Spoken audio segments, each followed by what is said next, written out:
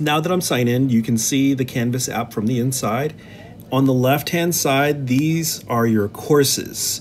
You will have a couple course cards here, and to go into them, you just have to tap right onto that course. But for now, what I want to show you is the menu along the bottom. Right now, I am on Dashboard. The dashboard lets me see all my courses. The next thing I will notice is the word Calendar. Calendar is going to be a great place to see all of the assignments or events that are going to be coming up. Be sure to check your calendar every day. The next thing you will see is To Do. This is going to be some items that are coming up soon that are due. You also have Notifications and your inbox.